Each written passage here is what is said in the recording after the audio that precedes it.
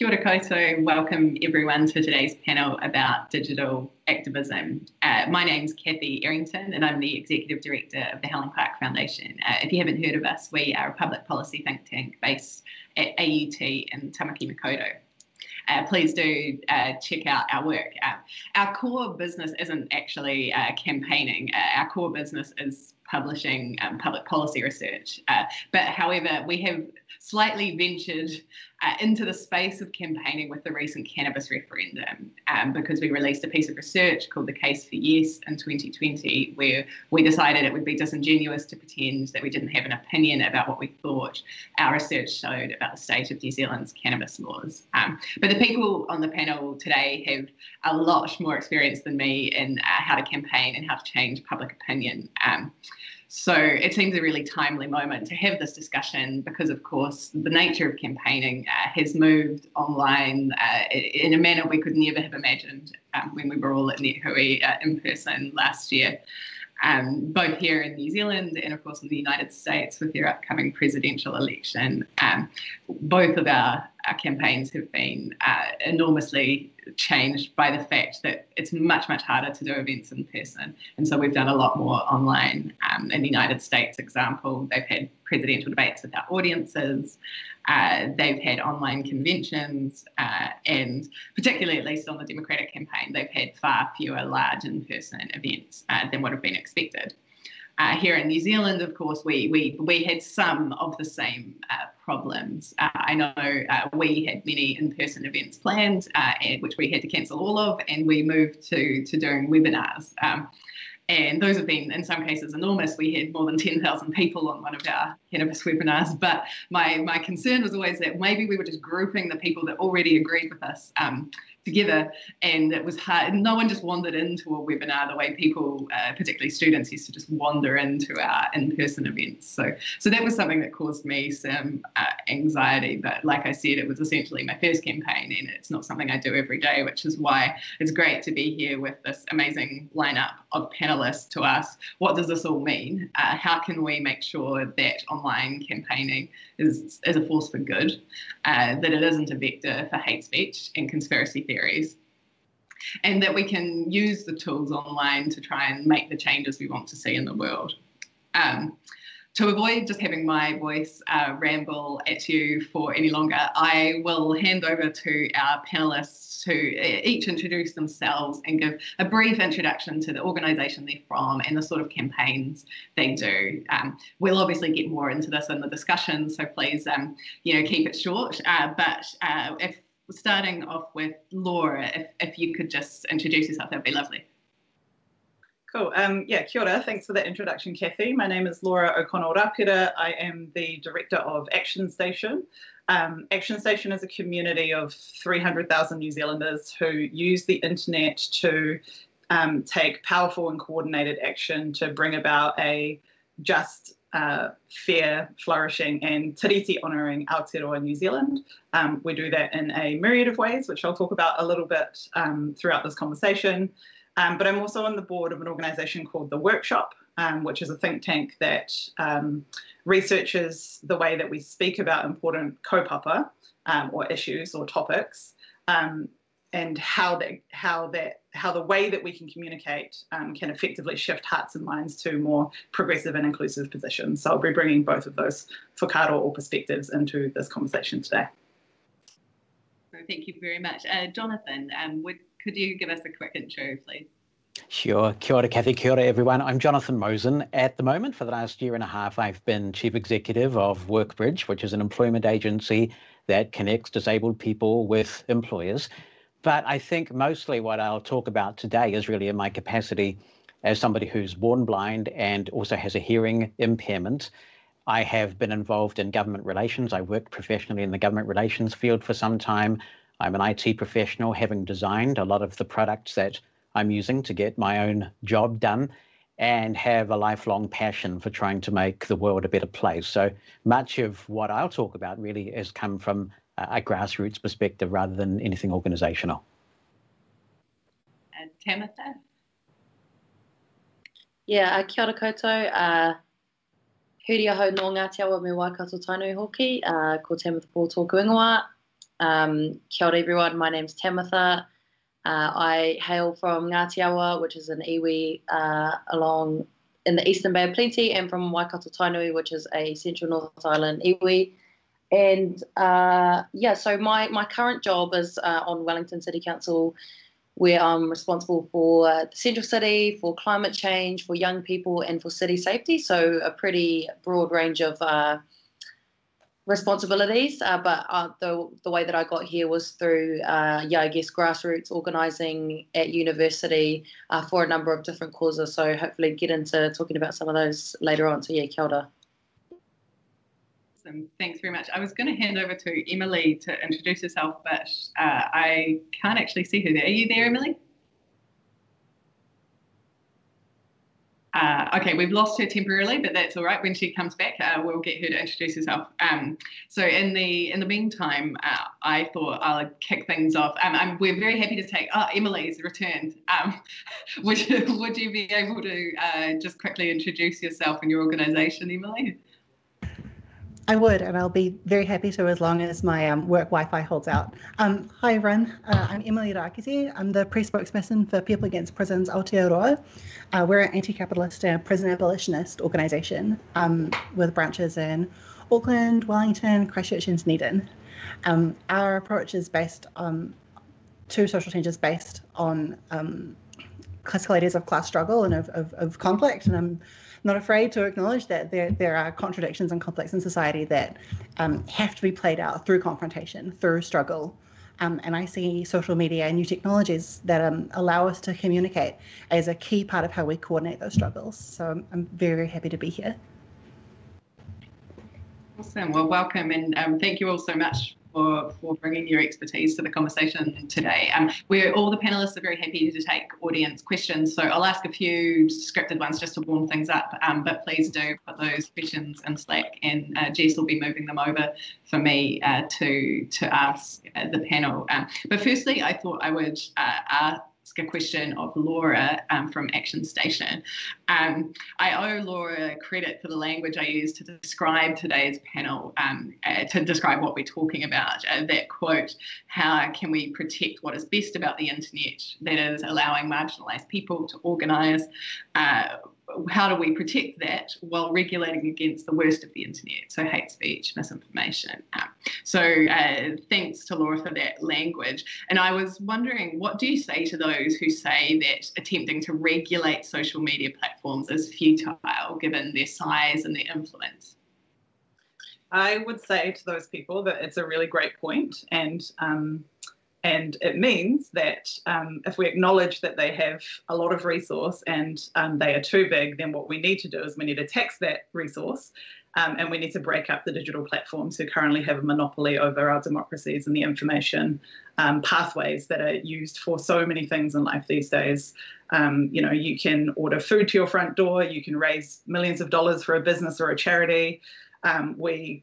We get a lot of our news and our information online. We connect with our friends and our family, both in our communities but across the world online. And so I think, protecting the best of the internet and protecting that ability for us to connect across time and space is essential. And at the same time, we must do all that we can to prevent unfettered, unmitigated hate and lies from being able to also spread across time and space without any kind of transparency, accountability, or regulation. Despite your concerns about the way marginalised peoples are treated on various social media platforms, you continue to be active across many platforms. What keeps you there? What's keeping you active on social media? A strong sense of understanding of whakapapa. So whakapapa is this concept, this belief system. It's sort of the way that Māori think about the world. It is the long and never-ending line that goes from the atua or the gods to the earth, to our ancestors, to us, to our descendants. And whakapapa is really central to my political beliefs, in that we are always tupuna in waiting, ancestors in waiting, and we're also descendants. And so it is our job to build a better world for the people who are yet to come, whilst also acknowledging all of the incredible work that the people who came before us have done. And so for me, the reason that I involve myself in political organising and dedicate almost all of my waking hours to working out how we can make the country and world a better place is because of a strong sense of playing my role in protecting whakapapa. The reason I'm still on online platforms is threefold. One is reach, two is impact, three is strategy. We live in a digital age. 90% plus of, I think it's 90% plus of the people in New Zealand have a Facebook account. And so it just doesn't make sense not to be where the people are. Over the past 6 years, ActionStation has grown from a community of 200 people to now 300,000 plus people. And we have grown that community using the power of the internet. I've been involved in campaigns where we've crowdfunded money for legal cases, we've crowdfunded money for billboards, we've crowdfunded money for research, we've delivered petitions signed by tens of thousands of New Zealanders, and some of those petitions have led to legislative change or changes in the way that government funding is allocated. We've been part of a project where we brought together 10,000 New Zealanders using online surveys and discussion forums to develop a vision for the future of our country in 2040. And so I guess thinking from a whakapapa perspective, it would be foolish not to use the tools that are available to us in this time that I'm sure that my ancestors would have loved to have access to. I think Tam once describes the internet as sort of like an ocean, as a connecting force. And I love that imagery. I love the poetry of that. And I also think that's absolutely true. The internet is what connects us, just like the oceans connect us. And to not sort of navigate the internet and learn how to paddle our way across it would be a waste and a shame. Did any of the other panellists have comment on that issue? No, we're all right. Okay. Well, moving on then for Jonathan, you've been active for many years to make sure as many people as possible have access to public life in general, but including online and offline tools. Could you tell us a bit about your campaign to improve the census? Sure. Just by way of background on all of this, I think it is important to understand that advocacy for disabled people is doubly difficult because first we often have to get past what I call the tyranny of low expectations, a whole bunch of how do you questions that often see disabled people underestimated because there's so little public education about what disabled people are capable of.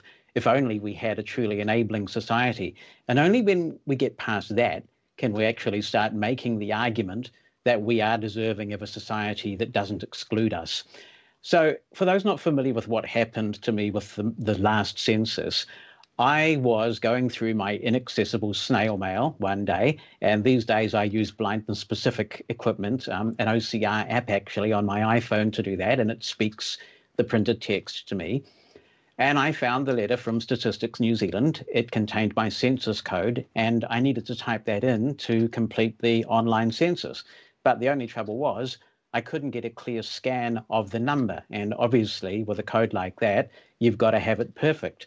So I was mindful, because I am pretty well connected in the blind community, that in other countries, including Australia, blind people can get their census codes texted to them. In fact, we can vote with the aid of text messaging here in New Zealand in the forthcoming and the last few elections. So I called the census hotline thinking that this would be very easily resolved. And I was told, sure, the text will be coming right up. And then I was contacted by another official who told me that they couldn't text me my code for security reasons. And of course, I felt a TUI billboard coming on at that point. I was told the same thing about security initially when I started advocating for talking ATMs, which were widely available in other countries, but somehow they weren't secure enough for blind people in New Zealand.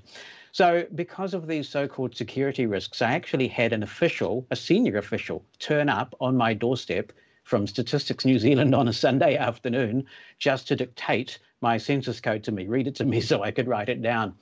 The irony is, once I actually had the code, I found completing the census an exemplary experience from an accessibility perspective. They did a great job with the online form.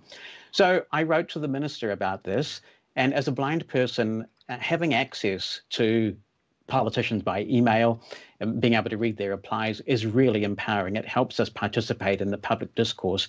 The only thing is, I got a reply from said minister's office in a PDF file that was a scanned image and therefore inaccessible. So I posted to my blog, I posted links to those articles on social media. I started using a hashtag called Blind People Count to try and drum up support for a more accessible sentence. And that's a difficult one because for accessibility reasons and socioeconomic reasons, there are fewer disabled people online really than members of any other minority, even though disabled people are the largest single minority. I'm a political junkie, so I follow many local journalists on Twitter, and I contacted several by direct message to explain the situation to them.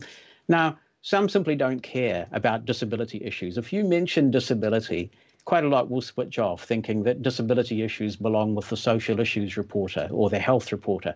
But in the end, this is a political issue about discrimination from a government department, and so the officials and the responsible minister should be held to account. So all it takes, though, is for a couple of journalists to get the point, and that gives the story legs. So I was really fortunate that that happened and the story was run in mainstream media. I also want to applaud the team who run Parliament's online presence. Right from their consistent use of texting on social media, in other words, describing captions on Twitter, giving captions to images, through to the actual website itself, Parliament genuinely is brilliant at accessibility. It's right in their DNA. So the online parliamentary system had just started their petition online process. So I was able to set up a parliamentary petition in a far more accessible way than I would have been able to previously. In the past, it would have involved a lot of paper, and I would have had to have assistants to do it. So I was able to petition online, get other people to sign. In the end, my online activism made it easier for me to make my point. I did get to make an oral submission to a select committee, and I got a promise that they will do better next time. So this is a way that online accessible advocacy really can help disabled people to feel part of the social discourse. And I think you almost answered my follow-up question there, but I thought I'd give you a chance if you had anything you wanted to add. What were the tools that were most effective in that campaign? Was it online or offline tools or a mixture of both? Well, I think the key tools for me as a blind person, obviously, is the fact that I'm fortunate enough to have access to screen reading software and tools like that. And I know that there's been talk elsewhere at NetHui about the digital divide and digital inclusion. So it's really critical that we realize that actually these days, access to the internet is a human right, particularly for disabled people.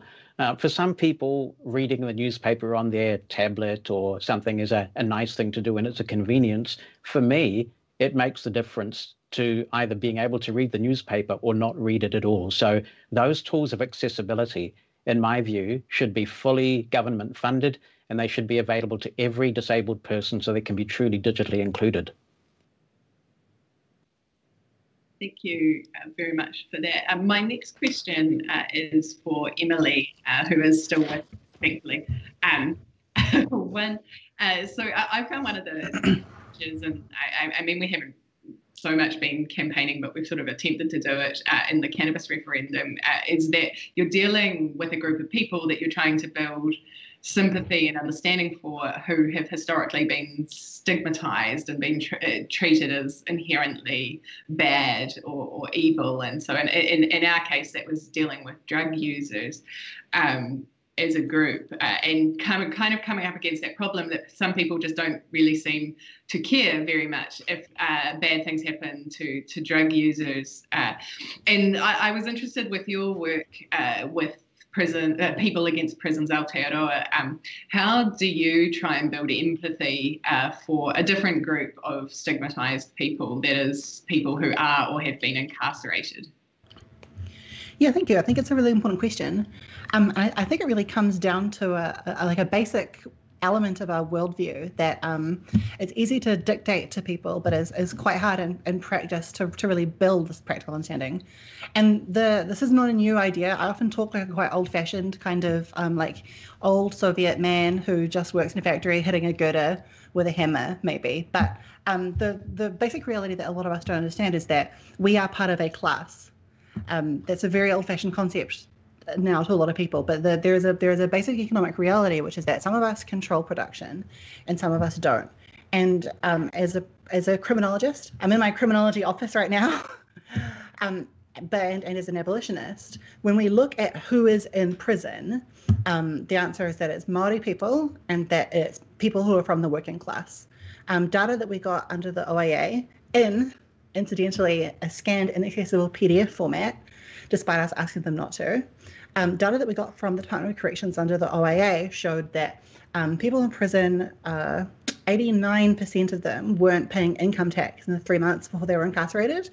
In other words, people in prison are almost solely the unemployed. So there's a very clear class character in how prisons function, which is that they cram people from the working class and Māori people into these warehouses where we don't really do anything to help them. We don't do anything to fix the economic conditions that drive people into prison. And then when they come out, their life chances have been drastically reduced because it's completely legal to discriminate against previously incarcerated people. So we have this clearly economic category to which the majority of us here belong, which is very sharply divided when we look at people who are in prison. And so the task that we have kind of been grappling with as an organisation is how do we help people understand that just because they are not in prison does not mean that they have nothing in common whatsoever with prisoners. And one of the most important kind of tools that we've used, that we've put together so that people can use themselves, is the Prisoner Correspondence Network. So PCN, again, starts off as a little bit of an old-fashioned idea, but it's a pen pal network. Not a new thing at all by any means, but what it does is it allows people who may have never had any contact with an incarcerated person in their life to get into contact with someone who is inside by writing letters. And it started off as a purely analog medium. It let you literally put pen to paper and write a letter to someone inside. And we use a mailing list to get people in touch, but at the base, it was an analog system. But we rapidly found that people were really interested in talking. People inside were really interested in talking to people outside. But people on the outside were also really interested in talking to people inside, because what they were finding was that they had a lot in common. They had interests in common. I mean, interests in the sense that you're interested in art, I'm interested in art, we have things in common, but also class interests in common. You grew up in an ex-industrial town which was absolutely devastated by 4 decades of neoliberal economic policy. Well, so did I. So we're building connections that demonstrated not just on an interpersonal level, but on a structural social level, that people who are in prison and people who are not in prison are a unified force that we should work together to free each other. But it started to become unsustainable because it was so popular, because people were interested in getting in touch. First it ballooned on the inside because everyone told all of their mates that this pen pal system existed. And then it ballooned on the outside as more and more people found out about the PCN, which incidentally you can find at pcn.nz if you're interested in. So our tech working group, who are all incredible and understand computers in a way that I will not even pretend to, worked on basically digitizing the pen pal system. So we've got a piece of custom software that was made by our tech working group that allows, it's like a hub that lets you get in touch with people inside, get in touch with your pen pals, and email to their e-prisoner email address, which a prison guard on the inside will then print off and hand over to that prisoner so that they can read their mail.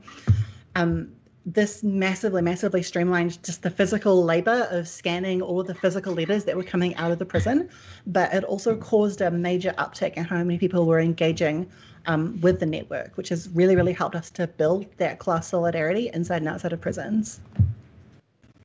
So we've just had an audience question come in for you, Emilie, that I thought I would ask you because it really is picking up on what you were just saying. They're asking about the idea that as activists, are we perpetuating the systems we're trying to resist by using social media platforms? So it's that idea that, you know, when we're using the platforms, they're essentially a kind of means of production, which is ultimately enriching someone else. So what do you think about that? Yeah, I mean, first of all, we are all, each of us, I know all of everyone here, we're all totally addicted to posting, right? I'm not going to pretend that I'm not. I would shrivel up and wither away if I didn't get likes. But setting like all of our individual psychopathologies aside, yeah, absolutely we are. We're all making Jack from Twitter and Zuckerberg richer by using those. But Laura, I think, touched on this before, right? Which is that we need to break these monopolies up. Which is, I think, a broader question, right? How do you seize the means of production? Has anyone done that before? Maybe someone's done that before. Maybe we should have a look at what has been done in the past in order to take control of these things. There's, you know, Mark Zuckerberg is not God. He looks like Data from Star Trek, but he's certainly not divine. All of these platforms, they are physical possessions that are held and controlled by one class. They can be held and controlled by another class. But that's a question of political struggle. That's something that the outcome of which can only be decided by organised people exercising political power. Thank you for that. Moving on to Tamatha, I was interested because you're one of the most active councillors on social media anywhere in the country. What do you find useful about social media platforms as a way to reach voters? Yeah, so I suppose the first thing is it's probably the reason why I'm one of the most active councillors in the country is because most of the councillors are super old. But also, I suppose just with the question, it's actually reaching people who don't vote. I would say it would be my big audiences that I reach via social media. And if I were to weigh up like what the kind of political payoff was in terms of people that actually voted for me based on what I posted on social media, it's probably pretty low. But that's besides the point, because we don't use these tools to connect with people who vote because we know who votes. And those are, they're important people, and obviously like we pledge to represent them as well. But I'm more interested in talking to the people who don't vote. I'm more interested in talking to people who don't have time to engage with council or can't come to our submissions that are at 9:30 a.m. till 12:30 p.m. because they are either sleeping from their night shift the night before, or they are at work, or they're running kids to school, doing all the things that I guess normal people do.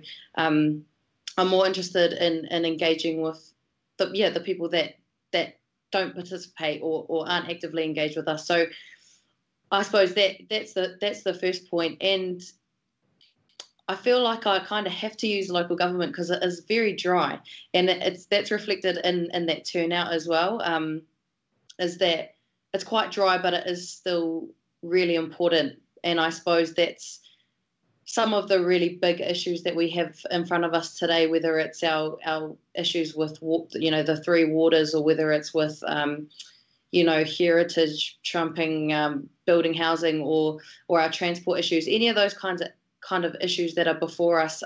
Quite often they slip through the agenda kind of unnoticed. And so I see social media as a way to bring attention to the things that really need it. And I suppose the other thing too is that quite often, because of the engagement with local government, a lot of the local media is quite conservative. So they're not really interested in someone like myself banging on about the needs of young people, the needs of Māori, the needs of mana whenua, the needs of people with disabilities, the needs of students, all of these different demographics that some of them, don't tend to vote. So I suppose it's trying to the most that I can balance that narrative, or to be able to explain the things that are reported on, which unfortunately are always those bits, I suppose, that appeal more to your more conservative engagers. But yeah, I suppose there's the practical element, and there's like the information sharing element, and it's been really cool seeing more, especially young Māori, who have been utilising social media in order to share information. So like I'm thinking about people like Te Kuru Jews, people like Safari Hines, who have used their platforms to get more people to sign petitions, who've collaborated with organisations like ActionStation, who have who have really been bringing that information to normal people, and particularly to young people, and particularly to Māori and Pacifica people. But I guess the other side of that is that it means that a lot of misinformation can be out there too. And so I guess going back to what Laura started talking about is, yeah, I guess I see the internet as being, you know, growing up in the generation that has had it at our fingertips the whole time.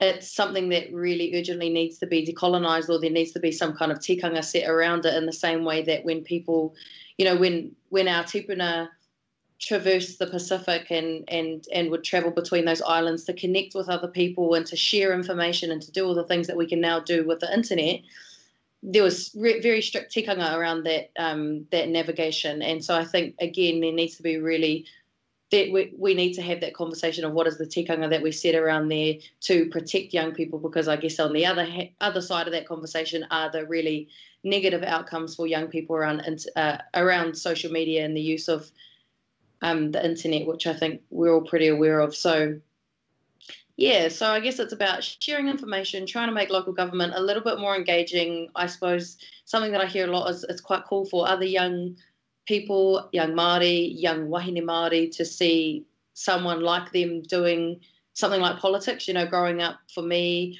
and probably for everyone on this panel, there weren't really any cool politicians as you've got now, like people like Chloe and Marama and Debbie Packer, like all those people.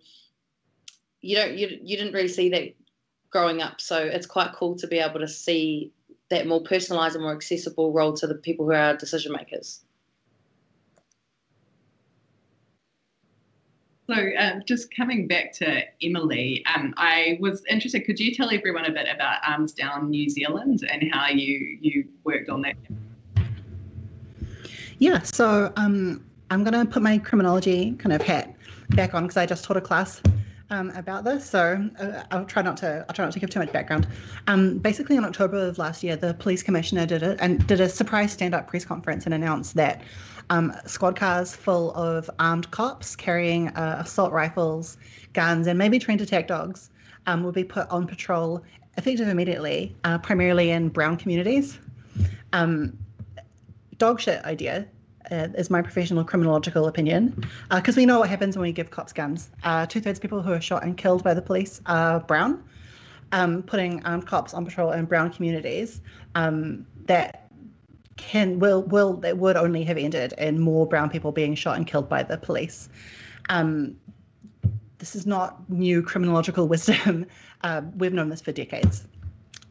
So immediately, alarm bells started ringing for everyone in the country, basically, because everyone could see that this was a really, really bad idea that was going to end with people being killed. So the Arms Down campaign was kind of the People Against Prisons Aotearoa. That was what we put together in order to start coordinating a mass response to this effort by the police to rapidly expand the kinds of deadly force that they had access to. What did it mean in practice? What did the Arms Down campaign actually mean in practice? Well, I think to explain it, I kind of have to explain a bit about the theory of social change here, right? Which is difficult because we don't all share a theory of social change. Like I've been talking a little bit about Karl Marx so far. I'm probably going to continue to talk about Karl Marx. Not an arbitrary decision on my part, but I can't explain the entirety of Capital during a video chat, unfortunately. It's a good book. You should read it. But what I can do is say a little bit about how I see social change being brought about, and I can point to some relevant examples. America, in case you were under a rock, which would be really, really, I would like to be under a rock a little bit at the moment. But America has been on fire for months now. Martin Luther King said that a riot is the language of the unheard. So it's not me saying that riots are good. It's the Reverend Dr. Martin Luther King Jr. saying that riots are good. But America has been on fire, and rightly so, because the American government has been butchering black people in the streets and executing them like animals for generations now. And it's a problem that hasn't gone away. It's a kind of murder that the American police force is now responsible for carrying out. And we see it happen sometimes live. I watched someone being murdered by the American cops on live stream on the bus the other day. That's the world that we live in. And that doesn't go away from posts. I've yet to see someone post white supremacist terrorist violence out of existing. I think that posting's important. I'm here to talk in part about posting and how to post really well. But for a theory of social change, I don't think that posting is going to cut it. What cuts it is organised masses moving with a unified political purpose, with a clear understanding of where the contradictions are in society and how to take advantage of those contradictions. And I think that the Black Lives Matter movement is working at those contradictions, at one of the key contradictions in the American state, which is that the American government relies on terrorist violence at home and abroad in order to secure the rule of its capitalist class. But in order to do that, it needs to kill people in the street, and people don't like being killed in the street. So the Arms Down campaign was our effort to bridge the gap between those of us here and those of us here. I'm not pointing fingers, those of us here, right here, sitting in this specific chair, who are logged on and post a lot. And I'm logged on. Don't worry about it. I'm logged on. But Arms Down was our effort to connect those of us who are logged on.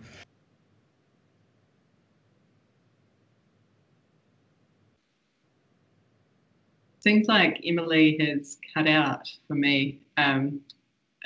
So unfortunately, we've lost you there, Emilie. But I noticed that while we wait for Emilie to return, I missed an audience question earlier that came in, and I think it's timely because of you've seen the government signed New Zealand up to a statement on encryption. And so the first audience question we had come in was, how important is secure and encrypted communication to enabling activist work online? Who would like to take that one? Can you wave so I know? Someone wave. Or I have to just go right, Laura. I can say one thing about it. I would say that I don't use it very much in my New Zealand-based activism, but I do use it for communicating with activists that I'm connected to internationally who live in places where it's much more dangerous than New Zealand to be communicating across and through channels that aren't as safe. That might be somewhat naive because actually, who's to say that, like, our democracy in New Zealand, because we do not have a written constitution, we are actually relatively fragile in that regard, and it would be relatively easy for an oligarch, like a maniacal, like for someone like Trump to take over, given our current constitutional arrangements within this country. And I think the only thing stopping that from happening is New Zealand's leanings towards progressive-ish politics, but that's by no means secure or guaranteed. And so yeah, I don't use it for my New Zealand-based communications with activists. I do use it communicating internationally. I was lucky enough to see one of the trade union organisers involved in the Hong Kong protests speak at a conference recently, and I know that encrypted communications was really key to their success because it was absolutely necessary over there.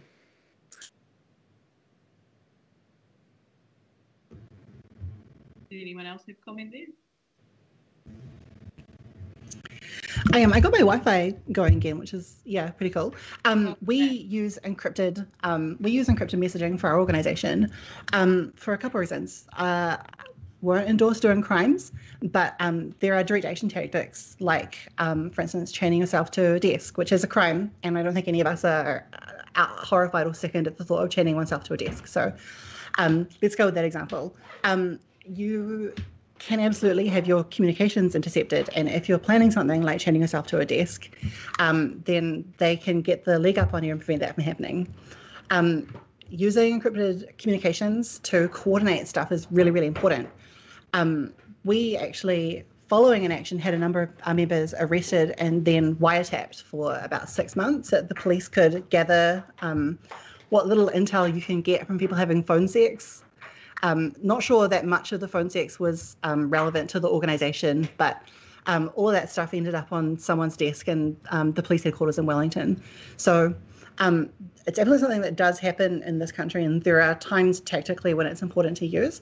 I also just think it's best practice to get used to using these kinds of measures whenever you can.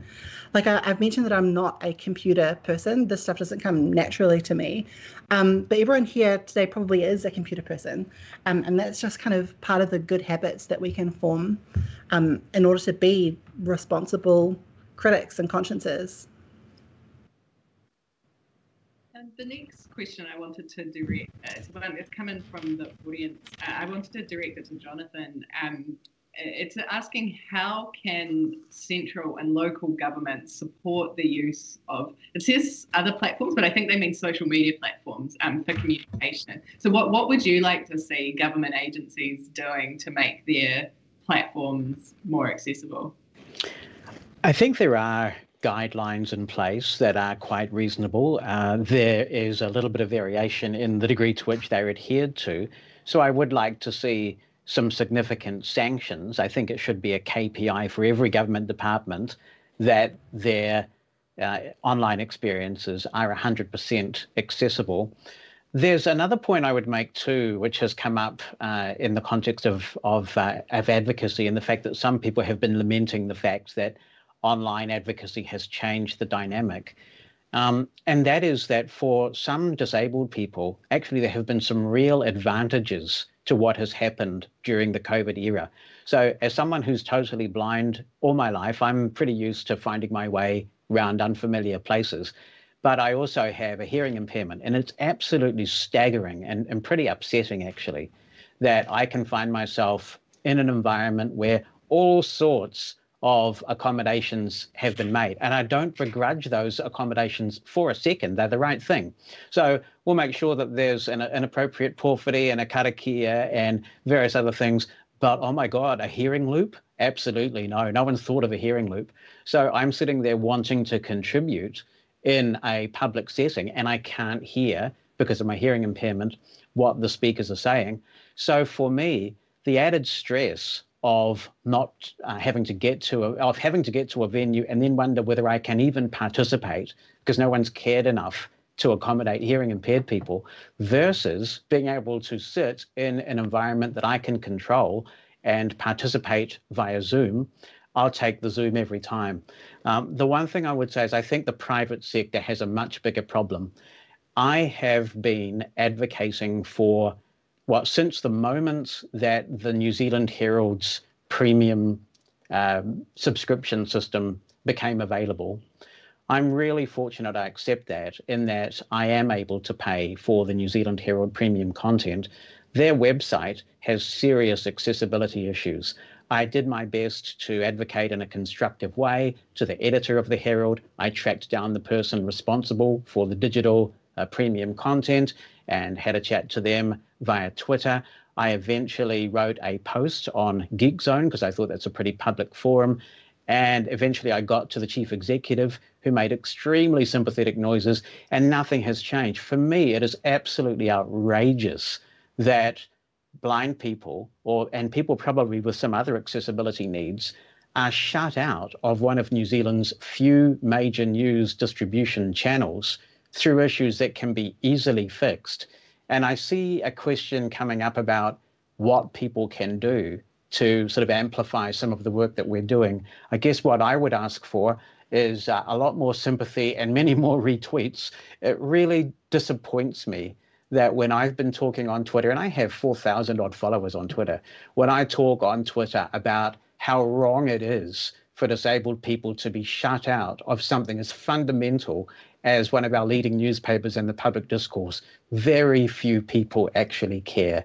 And it just reminds me how far we have to go before disabled people are not second-class citizens in New Zealand, particularly given that, how many disabled journalists can you think of in New Zealand? How many disabled people do you see on the TV every night or on the radio?